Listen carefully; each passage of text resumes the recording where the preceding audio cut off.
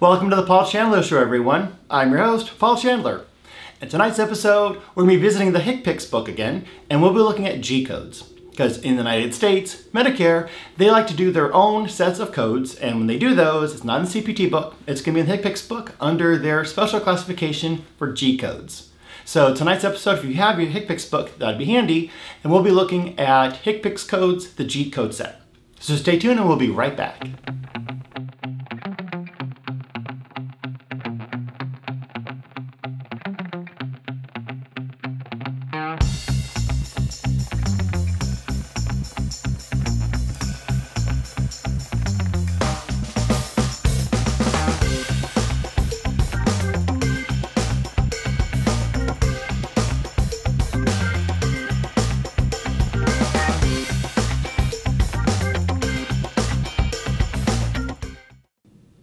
Welcome back, everyone. So tonight we'll be looking at coding G-codes in HCPCS. And a good rule of thumb is just to remember that G equals Medicare. So in the US, we have Medicare Part A, B, C, and D.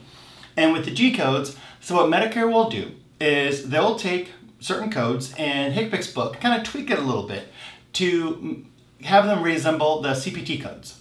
So one thing you have to remember that with the G-codes, as far as those equal Medicare, that does include if it's traditional Medicare or also if it's a Medicare HMO or Advantage plans, since those Medicare options have to follow the traditional Medicare as well.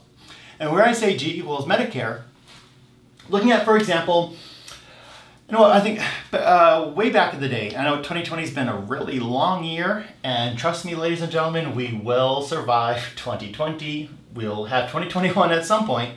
But back on June 8th, 2020, when the Paul Chandler Show premiered, our first episode was on colonoscopies. Because that's one thing, if you've ever taken a coding class with us, I like drawing the colon, and they're dealing with colonoscopies. That's where a patient gets, scope goes up the bum and around the colon. Well, Medicare also has a lot of G-codes dealing with colonoscopies.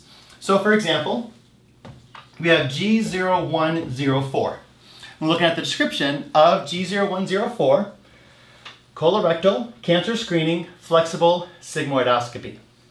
So looking at that phrase, G0104, colorectal cancer screening, flexible sigmoidoscopy, and then if we compare it to the CPT book at code 45330,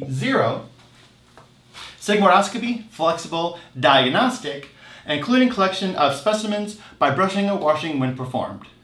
So breaking that down, so sigmoidoscopy, scope goes up the bum. Remember, the scopes go counterclockwise as opposed to how the digestive system tract goes. So the scope goes up the rectum and hangs a right and goes down the sigmoid colon across it, and before it hangs a left and goes up the descending colon. So both of these codes deal with sigmoidoscopies. But notice as far as the verbiage. So G0104, colorectal cancer screening, 45330, diagnostic colonoscopy, but on the sigmoid colon. So then we call that a sigmoidoscopy. So again, G0104, we have the colorectal cancer screening, flexible sigmoidoscopy, 45330, diagnostic sigmoidoscopy. So it's just the verbiage is a little bit different. In the G-code for Medicare, G0104 uses the term screening, but 45330 uses the term diagnostic.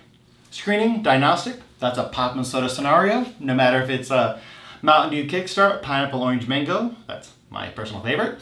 I call it a pop. No matter if you call it a pop, which is the right way I think, or you call it a soda, that's okay, I'll forgive you. It's still the exact same thing. A nice refreshing can of Mountain Dew Kickstart, pineapple, orange, mango, or whatever flavor of Mountain Dew that is is your preference. Exact same. So G0104 uses the term screening, 45330 uses the term diagnostic. Some difference we have though is G0104 is for colorectal cancer screening. Well, if a patient's getting a diagnostic scope, then that's one thing that they're checking out there for colorectal cancer. So if you have a Medicare patient and they're getting a diagnostic sigmoidoscopy, then we would not use the code 45330, we'd use the code G0104 in HCPCS. And there are several different other options for colonoscopies as well. So for example, the other options that we have are G0105, colorectal cancer screening, colonoscopy on individual at high risk.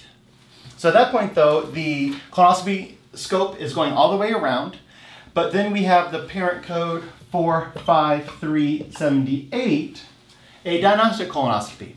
Same principle, where we have the screening for the G code for Medicare, or the word diagnostic in the CPT code, 45378.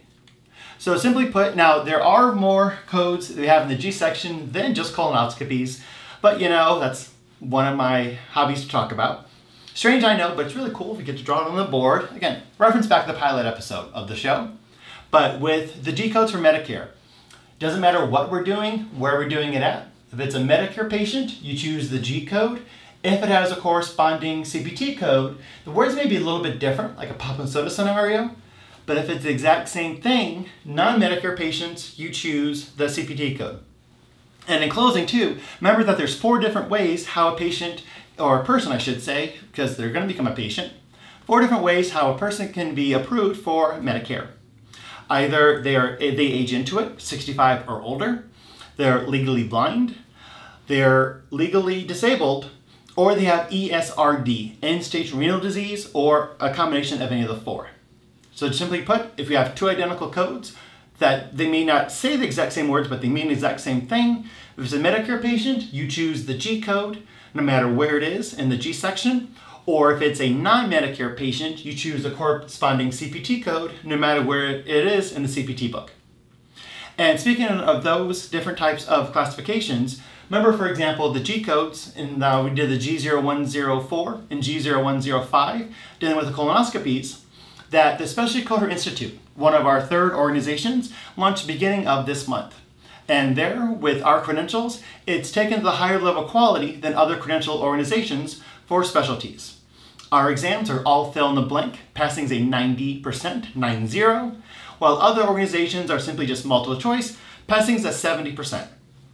Simply put, if you know how to work a Scantron, you can pass a credential, but not have the proof of that you know the knowledge that you'll need to be able to code in the healthcare setting. So if you're looking to either start your career in medical coding or further your career and additional coding credentials, visit the Specialty Coder Institute at specialtycoder.com. I do thank you for watching this episode of the Paul Chandler Show, and have an awesome rest of your night.